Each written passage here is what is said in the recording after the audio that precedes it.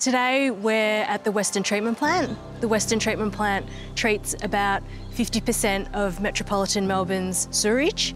So wastewater treatment processes do use quite a lot of electricity, and at Melbourne Water we actually collect biogas, which we then convert into renewable electricity, and we collect biogas via these covered lagoons, and that gets transported to biogas power plants, and through that we can generate renewable electricity. It's really important for Melbourne Water to play a role in mitigating climate change, and it's fantastic that we can do this using a byproduct of our wastewater treatment process.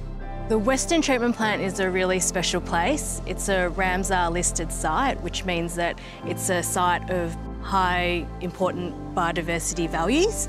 And I really like working here and working on these kind of renewable energy projects because you can see the environmental values that we're trying to protect right on site whenever we come here.